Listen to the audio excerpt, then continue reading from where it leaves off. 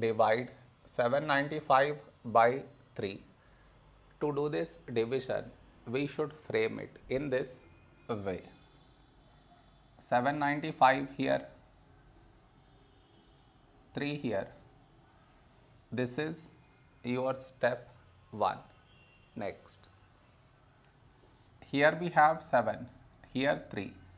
A number close to 7 in 3 table is 3 2s 6. Now we should subtract, we get 1. After this, bring down the beside number, so 9 down, so 19.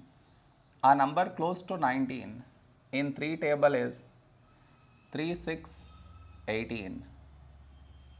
Now we subtract, we get 1. After this, bring down the beside number, so 5 down, so 15. When do we get 15? In 3 table, 3 5s 15.